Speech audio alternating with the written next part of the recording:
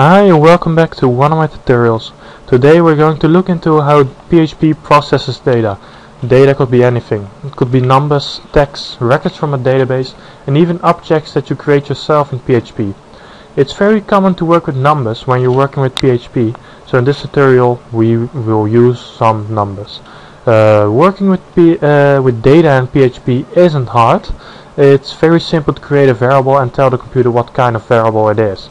I'll show you some of the different data types.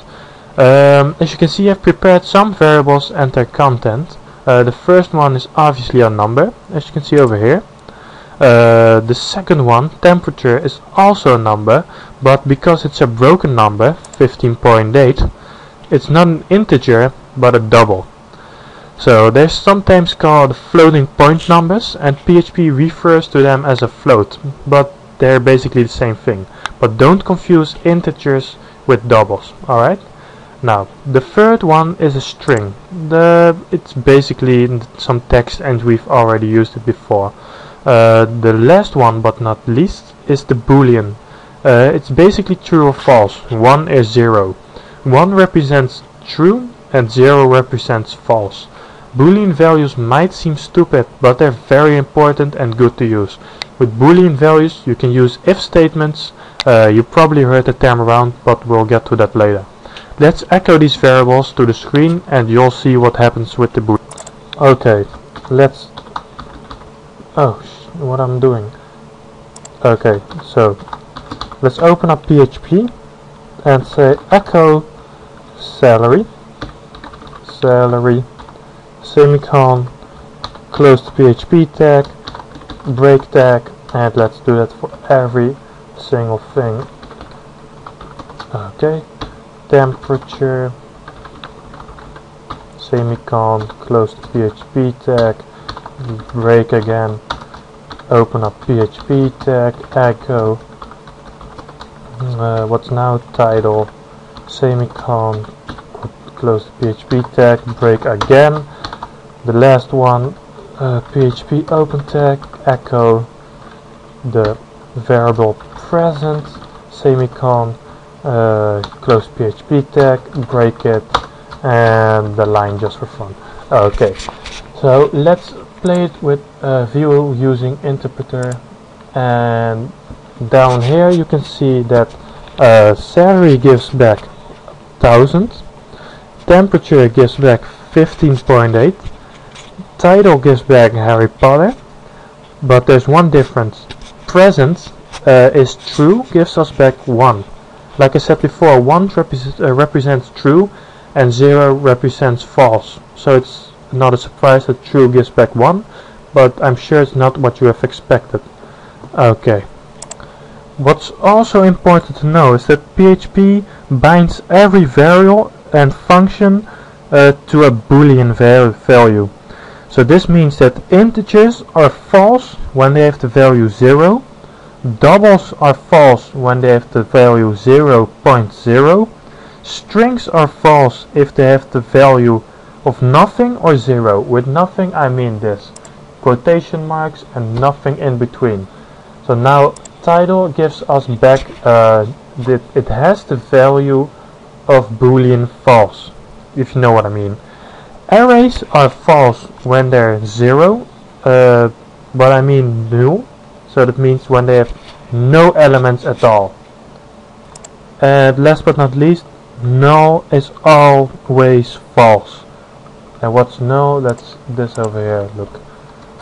Null, you spell it like that, N-U-L-L. Okay?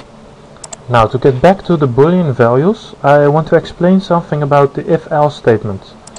Let's use for an example that we have some World of Warcraft character and they have to pay some sort of credit to play. So what the system does behind the login screen is it checks if they have 1 or more days of credit on their character. So if it is true, so if they have 1 or more days of credit on the character, they can play. But if it's false, so let's say they have no credit at all, 0, then they're not allowed and they have to upgrade their credit. Now that's a great example to use for PHP. Let's make a new PHP file. PHP, alright. I'll just right away, okay? Open up the PHP tag, like we did. Okay, and now let's say variable credit. Credit is, let's say our credit is 10 days. So let's fill in a temp. This is the credit. Variable sign, we have to have at least 1. So that's like, let's say, I don't know, limit is 1. The credit you must have, and I don't know, that's everything we need. So now let's say if we use a space, if credit is lower, you see, smaller than the limit, then do this. So you get something like error is no, you have to buy more credit first, like so. But what if we do have more credit than the limit? Then we say else. We go down, we say error is, so we're basically making a new variable over here, right? We didn't assign anything to it. That's what the if statement is going to decide, okay? So error is, yeah, you logged in successfully, because we're using the World of Warcraft example. Okay, now we close up the PHP tag and we go down below. Okay, I'm supposed to put this in the header, like so. One moment. Zip.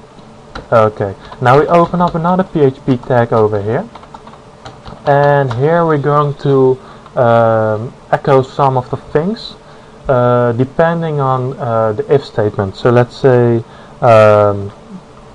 let's do it without any PHP tags.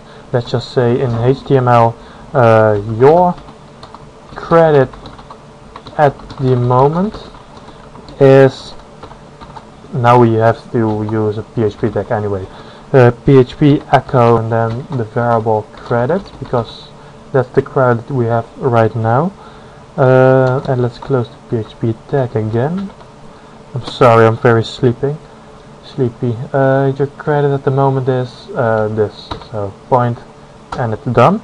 And then let's say in some big text, let's say how much credit we have right now. No, we did that. Here we're going to post the error, okay? PHP echo error,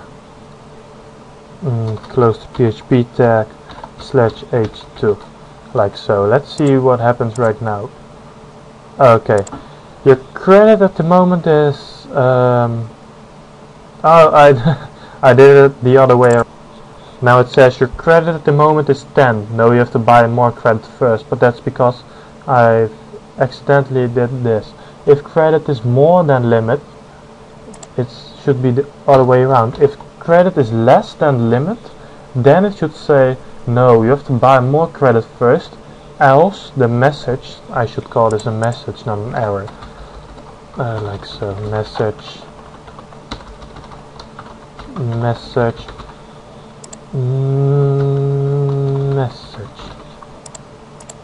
So we have 10 days of credit at the moment. So it says your credit at the moment is 10. Yeah, you logged in successfully. Let's make the credit 30 days. We bought a whole month of World of Warcraft. Your credit at the moment is 30. Yeah, you logged in successfully. Okay, but what if we don't have any credit, so it's 0? Let's play. Then it says your credit at the moment is 0. No, you have to buy more credit first. So this is basically an if statement. You have it makes a decision, and based on that decision you can do things. The possibilities are endless. I'll tell something more about this in my next tutorial,